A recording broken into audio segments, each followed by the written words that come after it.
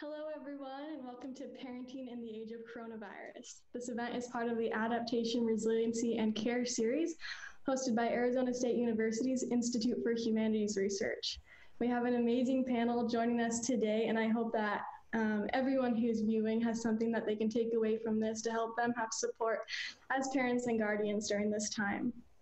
I want to start with just a few housekeeping items before we turn the time over to our panel. If you're watching via Zoom, please note that the chat is disabled. If you want to enter your questions, you're welcome to do that through the Q&A. And if you're watching through YouTube, you can enter your questions as well via the comments or chat. And you can enter your questions anytime throughout the event, and we'll answer those after our panelists have presented. I just want to take a minute to thank our team behind the scenes on this event. We have Liz Grumbach and Selena Osuna from the IHR, as well as Joe Carter from Livestream Success, who's helping us live stream this event today. And with that, I would like to introduce our first panelist, Victoria Thompson. Victoria E. Thompson's research has focused primarily on Paris, France in the 18th and 19th centuries.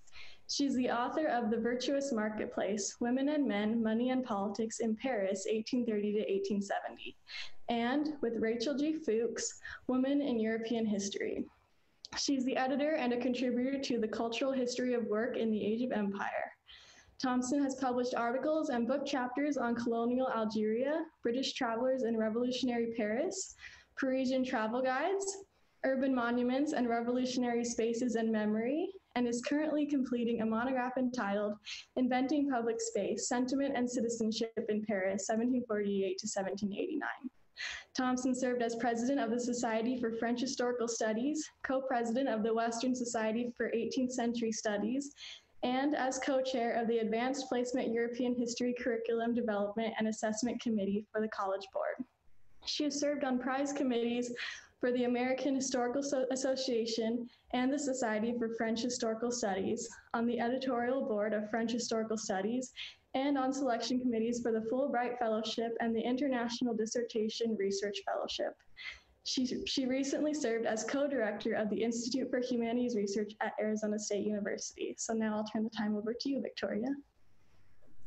Thank you, Lauren, and thank you to the IHR for organizing this panel. I'm definitely looking forward to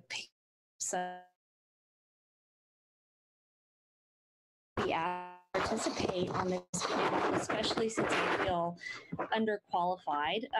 I became only very recently a stepmother to two young ladies. My husband assures me that it doesn't matter, that you always feel like you don't know what you're doing. So I take him at his word.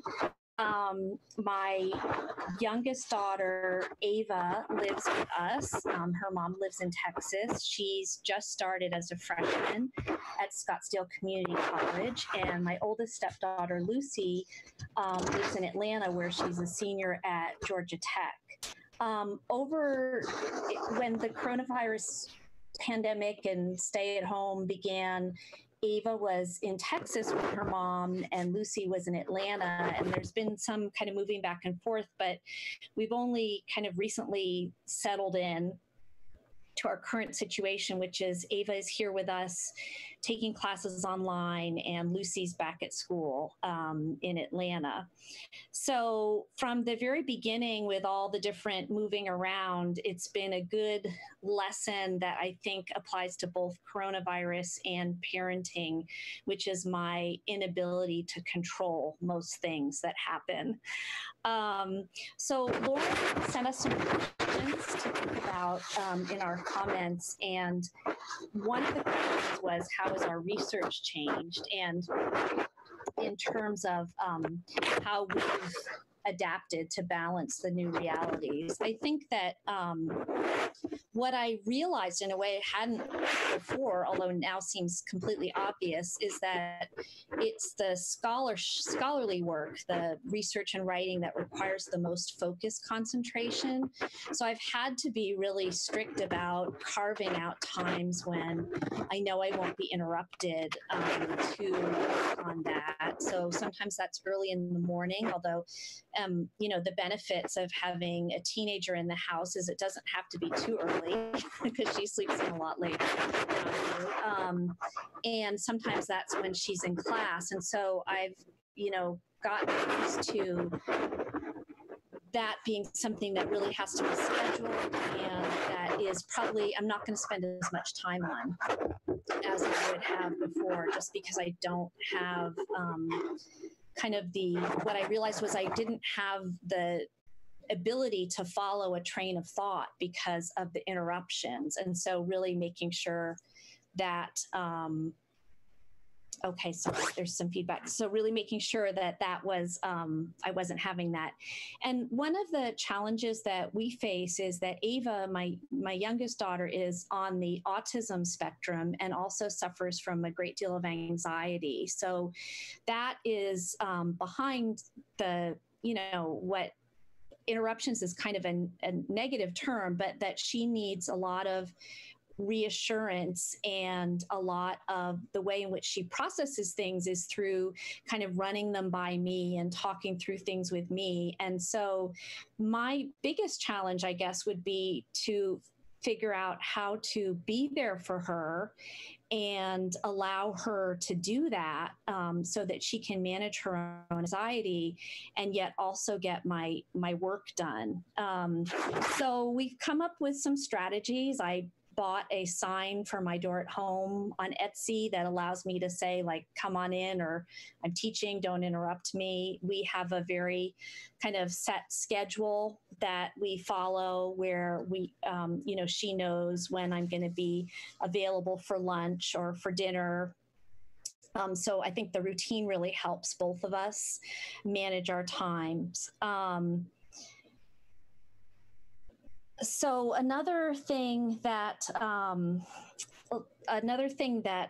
Lauren asked was, can we share a personal story? And so one of the most recent things that happened was that we were having a discussion. Ava came to me and was upset about the fact that some of her friends are getting together and going out to lunch and doing things like that. And we aren't allowing that in our house right now. And we had a very frank discussion about that, and kind of trying to, for me, trying to explain it to her why that was so, that we felt it was too risky to go eat inside a restaurant right now.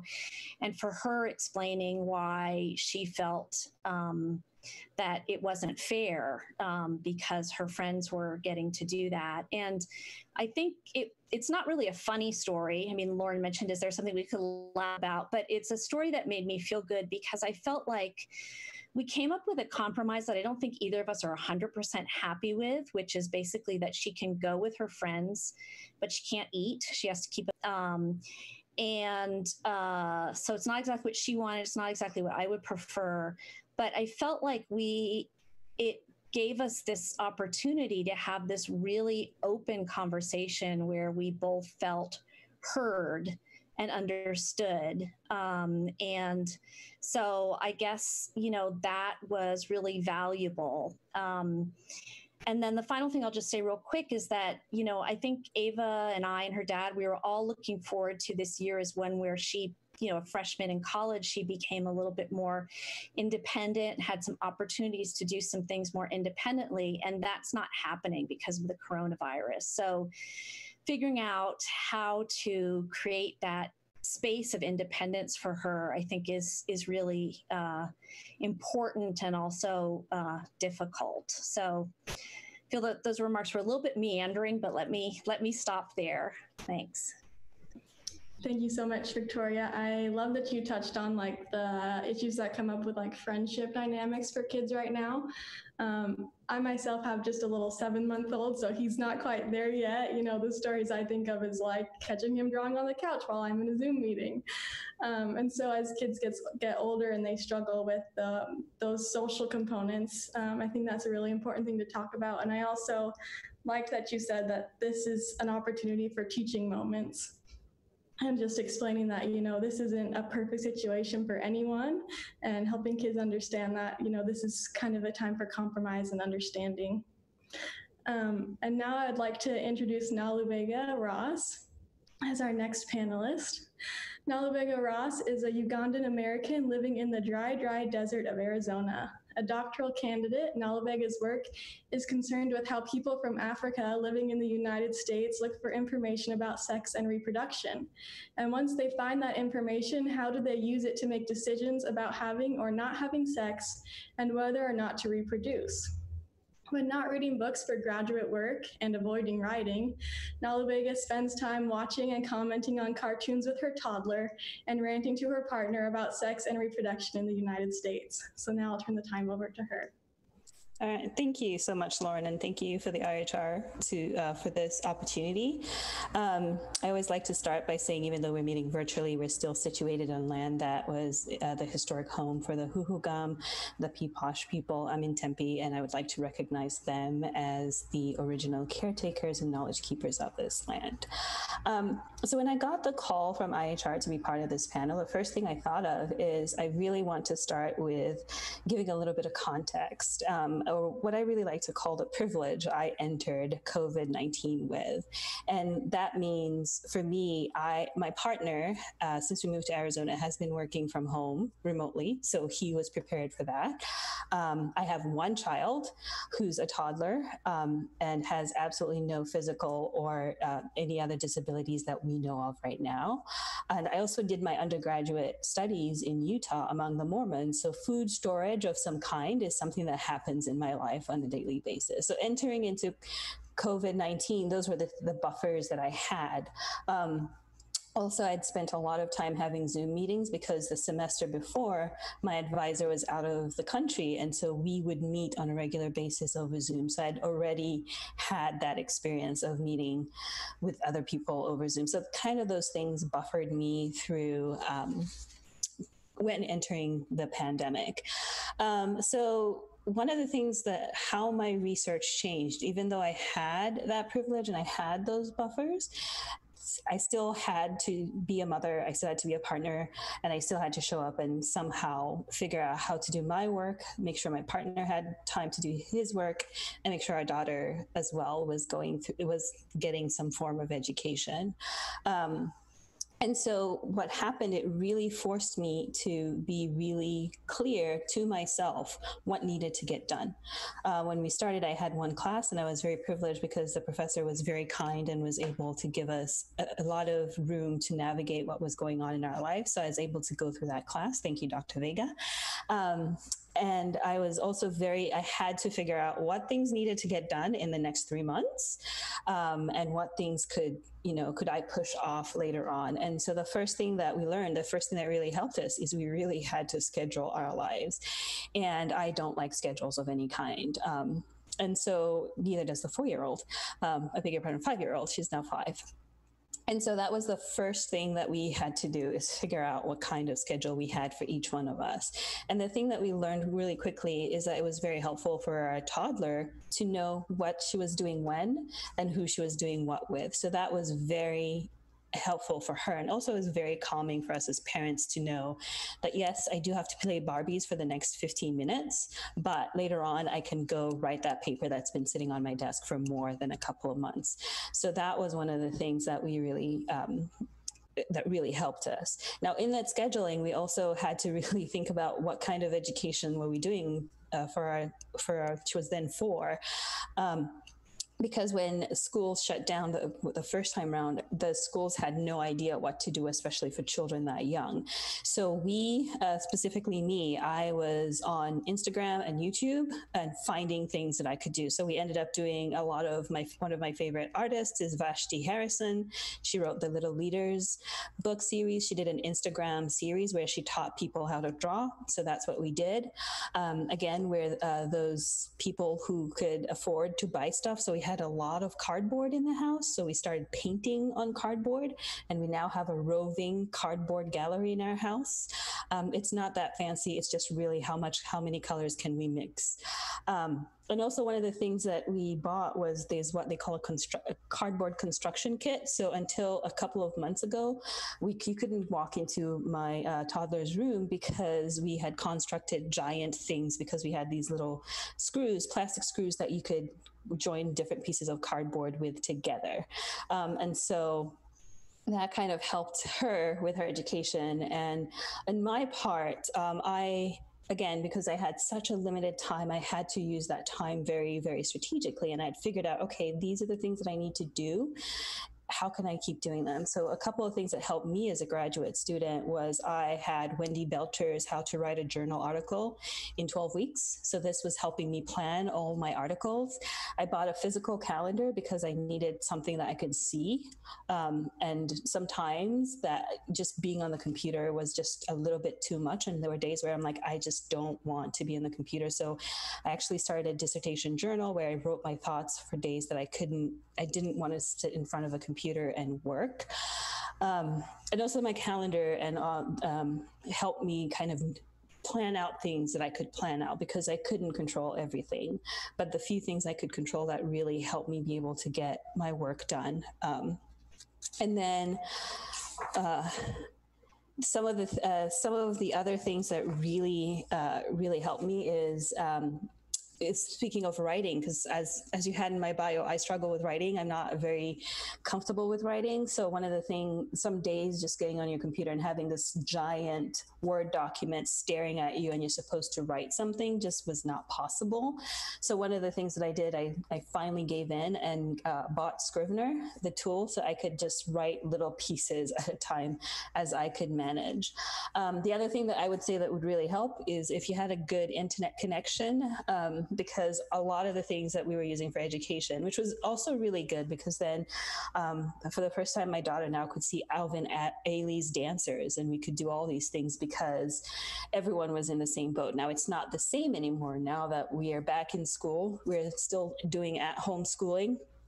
And we're still stuck in that schedule because I really appreciate kindergarten teachers, because apparently there's a lot of cutting and a lot of like supervising that's involved with trying to get a 5-year-old through school from 8 a.m. all the way to 4 a.m. So we're still on those schedules where one person works at one time and the other person's with a toddler, and then we switch off with, which is great because I love the kindergarten schedule because they have snack time, so I can get a snack in. So that is really, really awesome for me. So the funny story that I had is when we didn't have an idea at the beginning of the coronavirus, how school was going to go, we kind of made up things that we could do that we both knew. Both my partner and I had some education on. I know I study sex. No, I did not teach the 4 or 5-year-old about sex yet. But one of the funny thing that happened is we decided we would do science because that seems like fun and we could like do experiments. And that was really something that we could both kind of use our creativity, for lack of a better word, to kind of do things with the toddler. And one day she mentioned that we were talking about pandas, and she mentioned, red pandas are not related to the regular pandas. And so, my partner who works in a biology lab, gets very excited and is like, oh, let me teach you about phylogeny trees. And I'm sitting there going, this is how little Black girls enter the pipeline, because they will sit with their teacher in first grade and go like, that's not how the phylogeny tree works. This is how the phylogeny tree looks like, because when I was 4, my father explained it to me in great detail. And it was this funny moment where it's like, this is what happens when you have 2 overly educated parents, is we're teaching you what we know, but sometimes what we know is a little bit over what you really need to know. So I guess my 5-year-old now is very good at phylogeny trees, and hopefully that does not make her a scientist, because I'm really hoping she becomes an artist, because we need artists. So I will stop there, and thank you. Thank you so much, Nala Vega. You both have brought up now the importance of scheduling. And I think part of that is like setting boundaries for yourself of like, this is when I'm working, this is when I'm dedicated to my family. And so I appreciate you both discussing kind of trying to balance that in a world where it seems impossible to balance because they're both on top of each other right now, the parenting and the work. So thank you, Nala Vega. And now I'd like to introduce Lee Bibo and Suhei Vega. Earning his PhD from Purdue University's program in American Studies, Lee Bibo is a professor of English at ASU, where he is affiliate faculty with the School of Transborder Studies and the program in American Studies. Bibo teaches on and researches in the areas of race, social justice, and political culture. His articles have appeared in Multi-Ethnic Literature of the United States, Latino Studies, and other scholarly journals. His book, Mytho-Historical Interventions, The Chicano Movement and Its Legacies, examines how narratives of myth and history were deployed to articulate political identity in the Chicano movement and post-movement era. His second book, Whiteness on the Border, Mapping the U.S. Racial Imagination in Brown and White, examines how representations of Mexico, Mexicans, and Mexican Americans have been used to foster whiteness and Americanness, or more accurately, whiteness as Americanness. He has recently co-edited Teaching with Tension, Race, Resistance, and Reality in the Classroom, a volume on the challenges of and strategies for teaching about race. Suhei Vega is an associate professor of women and gender studies and affiliate faculty member in the School of Transborder Studies and Religious Studies at Arizona State University. Her research explores the everyday lived experiences of Latinas and Latinos in the U.S. By looking for moments of belonging, she traces the way Latinos make their own notion of home in the U.S. Using ethnography, oral history, and archival analysis, Professor Vega's research includes race and ethnic studies, social networks, gendered experiences, and ethno-religious practices. Her previous work focused on non-traditional Latino setting locations in Indiana to expand the notion of the borderlands to these otherwise new or not previously recorded Latino communities. Her book, Latino Heartland of Borders and Belonging in the Midwest, places in dialogue Mexican and non-Mexican Hoosiers of Indiana as they both come to terms with living in the same communal space. Vega's current project historically locates the growth of Latina and Latino members of the Church of Jesus Christ of Latter-day Saints in the Phoenix area and the role the church plays in the lives of current Latino members. She's particularly interested in gendered social networks, primarily the Relief Society, as it engages Spanish-speaking women in church leadership and the push-pull factors that have attracted Spanish-speaking members to the church in record numbers. And now I'll turn the time over to Lee and Suhei. Hello. Well, let me start by saying that I'm probably going to come off as relatively composed. But when Lauren first sent this email months ago, my immediate reaction was, wow, that's so important that IHR is doing this. Oh my gosh, are we going to have time to do this? Because I was swamped. And I think a lot of us were, and things have gotten a little bit better. But Lauren, thank you for putting this together, because I think this is really an important panel. I hope it is. I hope it's impactful for folks. But also, I don't think that many of us could have done this 3 or 4 months ago, because it was chaos for a lot of us. Before I talk about how we adjusted to COVID, I should probably give a little bit of background information. We have an 11-year-old son, and we adopted him when he was 22 months, almost 2. And we didn't know he was going to come into our home until maybe a couple days before he did. And so it was parenting from 0 to 60 in just a few seconds. And that impacted us tremendously, because while we're both professors, back then, before we had children, we just work whenever we wanted to work and blah, blah, blah, blah, blah.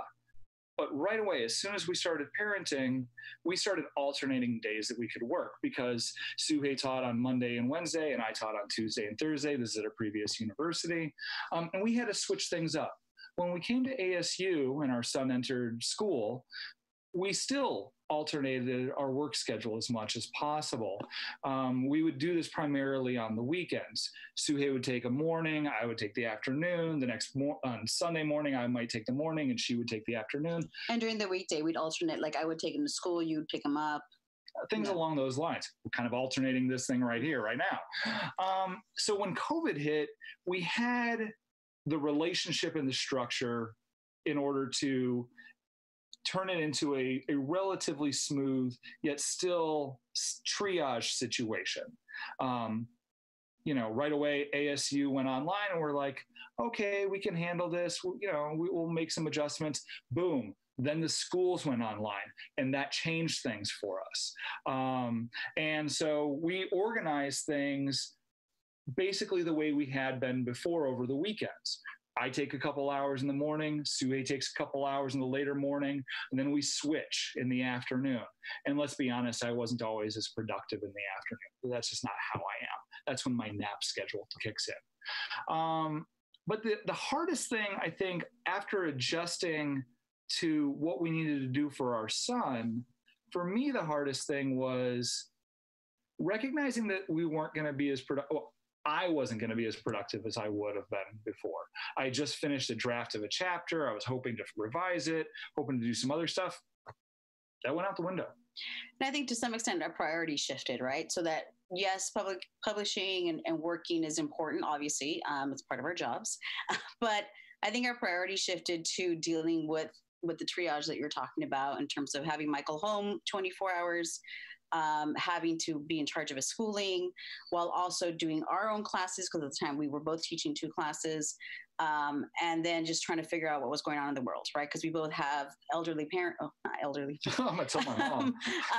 Parents who are at risk, and so and my family is in Texas, and so certainly it was a lot of triage. It felt like it was constantly surviving every day. And I'm sure everyone in this phone call can attest to that. With Michael, what we ended up doing for schooling is we traded off based on our strengths. I do not do well in math. Old math, new math, I don't do well. So I love it. So Lee took over teaching math and actually bought a math book from Staples because his school, he's in a special ed program because he's ADHD. So there wasn't a lot of structure for him, even when he went home. And so we took over that structure. So Lee got a book from Staples on math for 5th grade.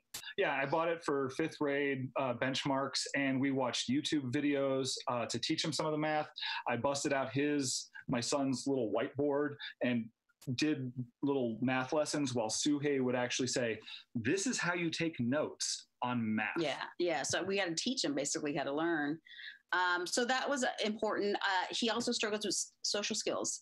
So I worked with him on social skills because that's, I feel like, my strength. And it's not mine. and equally, like Natalie Vega was mentioning, like we went to YouTube. I found this great counselor from somewhere on the East Coast, Mrs. Weller, or her name is Marie Weller. She does these social studies, social skills workshops for like 3 minutes for kids. It's fantastic. And it really is like kindergarten to 5th grade, because my son loved them, but they also are really reaching for younger kids too. So we did that. We started a bullet journal for him. So he had like every day he'd have to write what he did that day or what he needs to do next. And that kept him on task. We learned to wear headphones when we were listening to the news because we're both news junkies, but we couldn't listen to the news and have him constantly aware of everything that was going on, both for COVID, but then as Black Lives Matter started ramping up, like how do we understand this moment? And while we talked to him about it, obviously, as a young child of color, right, we also didn't want him to be bombarded by it all the time. And he even asked sometimes, can we not listen to the news? Yeah. So we did that. What are our concerns for this year? My concern is it's a lost year. And it might well be. And it might be a lost year for all kids. And all honesty, I think it's more likely to be a lost half a year. And a lot of the kids are going to be a half a year behind. I can live with that. As long as we're alive. As long as we're alive, as long as we still have jobs, ASU, as long as he's healthy, and as long as he's making progress in areas that he needs to. And I'm not talking about math. I'm talking about the social, emotional things that are so important for all kids. We used to do some outings, like on the weekends, we go hikes or watch a movie. And I think as a family, we've had to get used to not having any outings. And that's been difficult, I think, for a lot of folks. Or like they would go out of the house once a day, go to the office or walk around, you know. And especially with this Arizona heat, we can't get out of the house now. So it's been difficult in terms of like, how do we all coexist literally on top of each other, right? Not on top of each other, but like with each other all the time instead of having these breaks from each other. I will add one other thing that kind of threw a wrench in the system is about, I don't know, a few weeks into it, we decided, you know, let's get rid of Lee's office upstairs. Let's get rid of my office upstairs. And let's combine our offices. So we're two academics with hundreds of books and now trying to share an office and trying to share space. And that's also has been an interesting experience. Yeah. Yeah, because we're both teaching from home this semester. Yeah. We'll just end with some quick COVID hacks. And so we don't have funny stories, but we have COVID hacks. So like now the way I mentioned, I made everything a lesson. So making ice cream became a science lesson. I looked up the science behind making an ice cream. We watched a YouTube behind it. I had him take notes and then write a story afterwards of what happened. He had to do a scavenger hunt for the periodic table. And it's not like I assumed that he's going to learn the periodic table from COVID, but at least he's going to be familiar with those words and those elements, right? Yeah. We want his mind to still work, even though it's a lot of stress going on in the world. We found Zoom play dates worked, but not with all kids. And so there's one kid from his class that he does like play dates with. They play gaming together. And it's supervised. We know who the kid is and the kid's parents, so that works really well. But other kids that he hasn't seen in a long time, they just kind of stared blankly into the screen. So that was difficult. His birthday was during COVID in May. So we did what we could, and we did a Zoom call with the whole family across different states. And that was really fun because it was the first time that ever happened. So he blew out his candles with cousins and aunts and grandmas from across the country. But he still wants a party. And today is one of his gotcha days, and he's still not having an opportunity to go out for dinner tonight, although we're going to get a special dinner home. Yeah. So, and then I guess the last hack is like balancing high dopamine with low dopamine. And that's because he has ADHD. We know those phrases. In other words, he can have some electronics, but for every one electronic, he has to do 2 low dopamine activities: Legos, drawing, cars, something that does not include electronics. And he knows that it's basically a 2-to-1 ratio, right? Is that right? Yeah, it's 2-to-1. And he actually says, I need some LD time. Like he even knows now that he needs low dopamine time. Yeah. So that's it. Thank you so much. I'm so glad that y'all have shared some specific resources that people can use and ideas to balance specifically that 2-to-1 ratio. I think is an awesome example. And I liked what you said as well about like being okay with like, maybe this half year is lost, maybe it's a challenge, but it's okay. And I think that it's like doing what we can with what we have, right? We've got a lot of great questions that have come in. So I want to start off with this top one, which is, do you have any tips for working parents with toddlers at home? Am I the only one with a toddler? I think, as Lauren said, boundaries, and them knowing your boundaries and you giving them the opportunity to have boundaries. Another funny story, I told my daughter I couldn't play with her because I had a Zoom meeting. And I think she got angry at me. And later on, when I said, okay, I have time to play with you, she's like, well, I don't have time to play with you. I have 3 Zoom meetings. And I had to be respectful of that. Even though I was like, are you serious? She's like, yeah, I have 3 Zoom meetings. And she walked into her room. I was like, okay, I'm not. But I think the biggest thing is having boundaries and reinforcing them. So when you're working, saying, I know you want to play, but right now I'm working, and I'm giving them something they can look forward to. So let's do it this after I'm done with this thing. And so that I found has been really, really helpful. And then honoring that time. I am not at all a playful person. And I've had to learn that when I say, because before it was so much easier where I could just say, okay, yes, I will come play with you. And that means I'm just going to take you outside and run you till you get tired. And that's that I can do that. But now it's like, okay, we have to go build this whole entire imaginary world, and I have to contribute and somehow help you like have fun in this way that I'm not very used to. And so being able to, like, you know, when you say, okay, this is when we're going to play, then let's play at that time.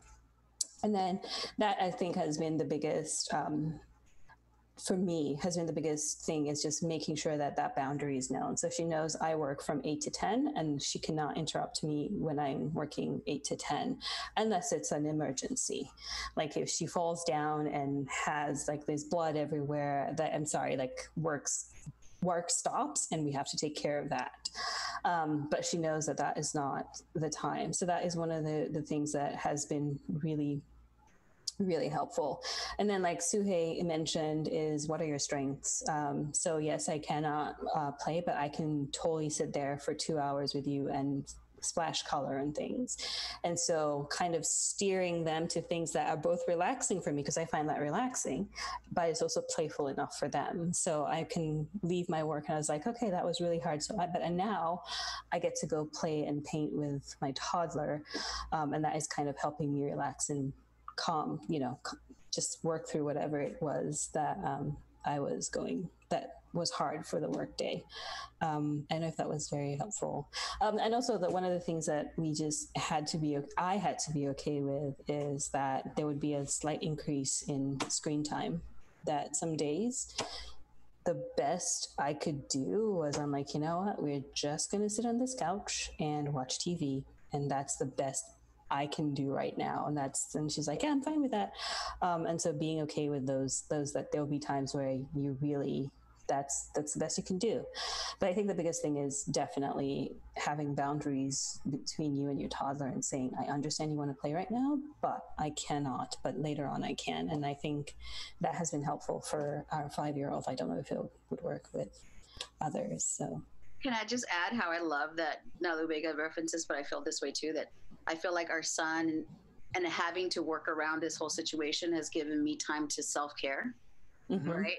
It's forced me to have that time to take a break and play dolls or Legos or whatever, right? And actually we all need that. So it's almost like the kids are taking care of us too.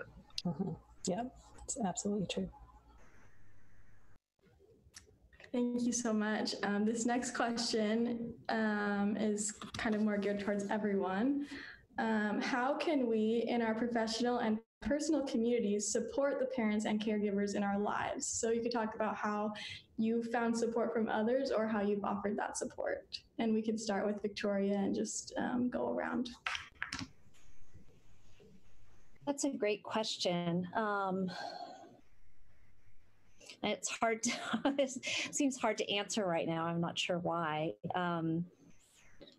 So I think one thing that has been really helpful to me in talking to friends or family members is just a recognition how much strain it's putting on everyone.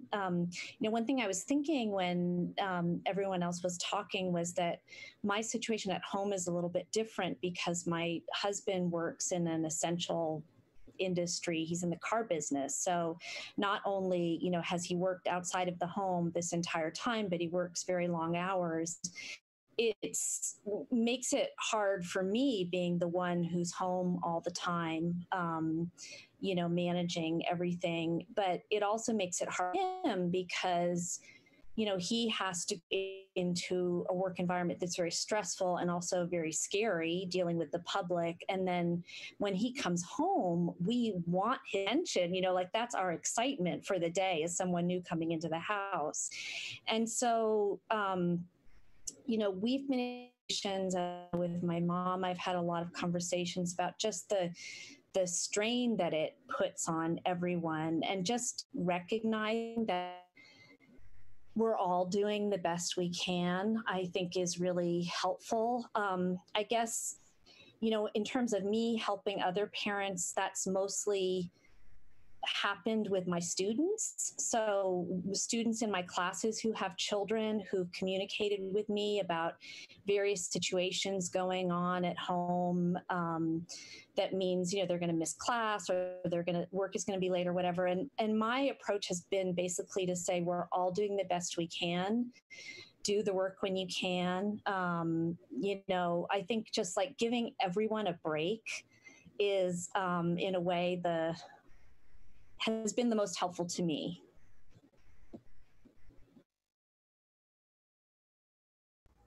I think this is a question as a parenting graduate student that I ask myself all the time, and I would hope that this is something that we carry forward past COVID. Scheduling things past 6 p.m. That to me, that is prime, that's dinner time, that's playtime. Even if they were in school, that's time we're all kind of relaxing from the day. And then, you have these meetings that are like 6 p.m. For toddlers, or in the middle, like 2:50 when they leave school at 2 p.m. Like those are all like things that it's really thinking when you're scheduling things about parents and how and what they need for to be able to take care of their families. So that's the first thing that always, I think it's on my mind as well, because now that we've moved to a lot of things being online, there's a lot of stuff happening because people can use Zoom. And so there's always I get this feeling of the fear of missing out, because I'm like, oh, that great thing's happening. It's on Zoom. I could totally make it. Also, it's at 6 p.m. I cannot do that because that is prime family time. So that's something that I always, think about, is that when you're scheduling things, please consider what parents are thinking or are having to do, and how they're having to juggle. I think that's the biggest one that was on my mind, is like, when do we schedule things, and are we paying attention to the parents or people or caretakers who have to go home, pick up children, daycare ends at a specific time when we had daycare, or, all those things come into play, to really think about that even after COVID ends, is like, really, when you're scheduling things, can you think about the parents and what that time frame that you give them is, how is it affecting their home life? And as a graduate student, I think for me, the other thing that I always think about is what people expect from me. I can't do certain things, I can't produce as much simply because I've made the decision. I jokingly used to tell people, I'm like, I am so ready to fail out of grad school because I don't work weekends. And after 6 p.m., that's family time. And there's this glorification I feel, in academia, that you must work these long hours, and you brag about how much sleep you did not get. And that's like, I need 8 hours of sleep, and I just don't work weekends. So thinking really critically when we're assigning work or giving work, or even asking people to do things, like, how much labor are we putting on them, and how does that affect people who are parenting? Because I don't have, weekends, I can't work. I've just made this choice. I don't work weekends. So that's something that I really think about, what you're asking when you're asking parents, and anyone in general, like when you're asking someone to do something, like, how are you going to compensate their labor, and how are you thinking about the time commitment you're asking them? So really thinking critically about it. So those are the two things that kind of come to my mind. I'm not sure I have anything to add other than just signal boosting something Nalubega said, which is, this pandemic offers us a significant opportunity to really learn.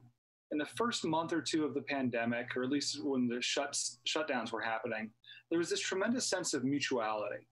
People cared about each other. I don't want to get you sick. You don't want to get me sick. I know things are hard for you, and I hope you understand that things are hard for me. And that sense of mutuality seems to be dissipating right now. And obviously, universities are going to learn things like, oh, wow, we got a new teaching modality, new ways of teaching. Yes. We could also learn about the common humanity and what we need to do to care for each other. Mm-hmm. And I think that's what Nalubega was getting at. I think it's exceptionally important. Thank you, everyone. Yeah, I love what Nalubega said about, we can't do as much now, and that's okay. One thing that crossed my mind is my husband and I used to be a lot more involved volunteering for our church community, and we've had to say to them, you know what, like, we're still involved, but we're not going to be as involved, and this is why. And I think being comfortable and okay with speaking up for yourself and saying that is really important, because at least for me, like, family is number one priority, right? We have so many good questions, and I hope we can get to them all, but we did have a couple questions come in about teens, so I want to address that. Let's see here. We have a couple people looking for advice for parents with teens. They are way too old to want to play with parents, but too young to have the independence they desperately want. How can I give my teenager the freedom and fun they want while still keeping them and my family safe? And I know we talked about that a little bit, but if we could touch on it more, that would be great. Yeah, that's such a hard question. I read an article when I first started my step parenting journey, which was really helpful to me. That was like, your teenager wants you to be a potted plant. And what it basically was saying was that they want you around, but kind of in the background. So one of the things that I've committed to, and this again gets to the point about just have to accept we're not going to be working as much as we might have in the past, is that when we stop work at the end of the day, around 4:30 or 5, that's pretty much it. And I will, feed, make dinner, and then go sit on the couch with Ava, and we'll watch TV. And, we're not necessarily, she might take some breaks and be on her phone or call her friends or whatever, but I'm just there, and I think that's made a big difference. Also, she and her friends do called House Party, and it's like a social networking site that where we can play games. And I think this is like really important, like you were talking about, are they just going to stare at each other over Zoom, but it gives them some activities. I think they were playing Uno the other day, where they can kind of hang out in a little bit of structure. And so she really likes that. And that's been fun for her. The problem again with Arizona is the heat. It's so difficult. Like we've talked about, that her, the idea of like going and sitting in a park and, everyone bringing a food and have that is socially distanced, but we don't want to do that because it's too hot, or we don't have a yard. We have a townhouse in a complex. There's a pool. And I said, they could come over, a couple friends, and sit socially distanced around the pool. But again, it's like, it's too hot. No one wants to do that. So that, I agree, that's a real challenge. Like, how do you think of fun things? For a while in the summer, when Lucy and Ava were here, what I was doing is I have a whiteboard on the refrigerator, and I would go through the week, and at least 3 days a week, we would think of a fun activity that we could all look forward to. So like sometimes it was go to Dutch Brothers, sometimes it was pizza and movie night. So that, and I liked it too. It kind of marked the passage of time, which was really important during the summer. And it set up this sense that like we were still going to try to do fun things. We've done a couple of Zoom parties. My husband and I organized it with our friends that the kids have also sat in on. They know the people we're Zooming with, and or family, Zoom things that people out of town. So I think just like being conscious of trying to plan things to look forward to has a difference. this may not answer the question specifically for teens, but maybe taking it a little bit more towards a tween age. One thing that we did, we love movies in our family. And Suhei, I think within the first week or two of COVID, made a list of like 30 or 40 movies that we were going to watch. And of course, I think one of them was like the Avengers or something like that. So we watched all 22 Marvel Cinematic Universe films, not quite in chronological order. We should have, and next time we will. But we've done a lot of different movies. And so we do like a movie a night or half a movie a night because our kid goes to bed earlier. The other thing we've been doing, and this was feasible until it got to about 115, was bike rides. We did bike rides, but I also took we have like a portable basketball hoop, and I put it on the sidewalk. I'm sure my neighbors hate it, whatever. And it's facing the street. And so Michael and I could, not in the middle of the afternoon, because you're right, it's absolutely too hot, but at 7 a.m, we can shoot basketball for 30 minutes, and it's a little bit of Michael dad time, play a little bit of basketball. Okay, now go do something with your brain or go do something creative and give me some time to go do something else. Or we would play against each other, and one of our neighbors would cheer me on. He'd be happy for me to have a basket. So. Nalabega, did you want to add anything? Okay, just wanted to check. So we're getting close to time. So I think what I'd like to do is address this last question. And if you want to add any final thoughts or advice along with that, that would be great. So this question is, do you have any stories about or advice for addressing and talking about anxiety and uncertainty with children right now? So I guess stories, because it's like with everything, I don't know how well I'm doing this, so I wouldn't want to raise it to the level of advice. But in general, one of my goals is to be honest with the girls about everything, but also to tailor it to their level of understanding and to make it less, to buffer it a little bit. So, like the comments about watching how much news I watch in front of them, is definitely, I do that as well. One of the things I realized in that conversation that I was talking about earlier with Ava is that the way in which I approach like what we do and what we don't do in regards to coronavirus is very much an academic's way. Here's the data, I've read all these things, this is what I'm comfortable with, this is what seems to be working, this is how disease is transmitted. And I do communicate that way with Ava, but it's also really important for me to kind of think more like how I am with a teacher teaching my freshmen, and then translate it into, something that's more accessible. So like moving from, the reason why you can't go have lunch with your friends is, think about when you have a cold or you have the flu and how it's spread. I think part of my wanting to be there for Ava whether it's sitting on the couch watching TV or having, a lot of the day being times when she can come in to talk to me and I can interrupt what I'm doing, is that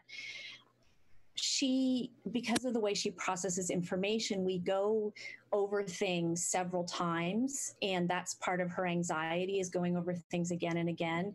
And so just being there and being someone that she can ask questions of and talking through things with, and reminding her that the science also says that, most people who get it don't get seriously ill, and that, we're doing everything we can to be safe. And what I try really hard is to not get frustrated about talking about the same things again and again. It's, you know, it's like the conversation that I might have in my mind where I'm worrying about the same thing over and over, but it's just out loud with her. So it's been, for me, one thing that's really important is like, it doesn't matter how many times we have to talk about something. If that's going to make her feel safer, then it's worth it. So.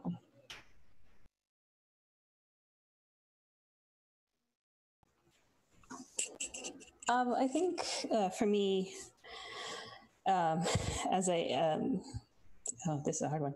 As a Black mother, I take my cues for dealing with anxiety from the Black Lives Matter movement and how to talk to our children about that. Because to me, I know I've done everything that I can do to protect my child against COVID-19, but there are other things that are completely out of my control, like how she's viewed.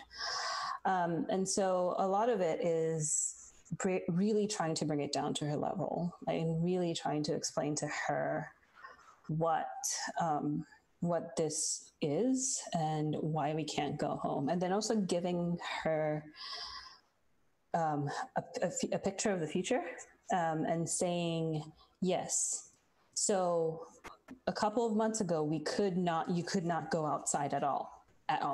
But guess what? Now you can go out on your bike as long as you wear a mask. And so we're over that. Like we've gone over that hump. And so we keep a list of, like, we asked her to do a list when we were in lockdown and said, okay, if this ends, what are the things you'd like to do? What's your wish list? And so every once in a while we'll pull it out and say, things are looking better. So this is one thing we can do. Or, we have it within our funds to be able to do this thing. And also reminding her of all the cool things she got, right? She got 2 months off school in COVID. So that was she didn't have her teacher, talking to her every day for like 2 whole months. She got to watch movies almost nightly, which was something that didn't happen again. And so that was pretty cool. And it's also understanding that now she's over it. She's like, I want to go back. And we're like, you know what, we really can't do that. But here are the things that we can do. Here's what I can give you right now and still keep you safe. And so that's, I think, and just being honest both about our fears and being honest and listening to her fears as well. Being honest and saying, hey, I know you really, really want to go to the park and play on the swing, but if you go on the swing, you might get this thing and it's not going to be really good for you. And then if you get it, mommy gets it, and then daddy gets it, and we're all going to be sick, and we can do nothing but cough on each other and just lay there doing nothing.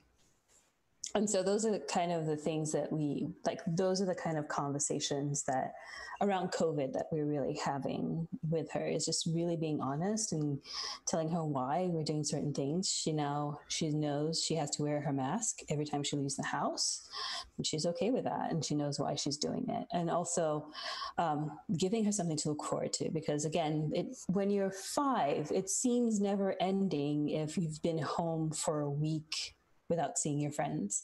Like, to her, that is like 1,000 years.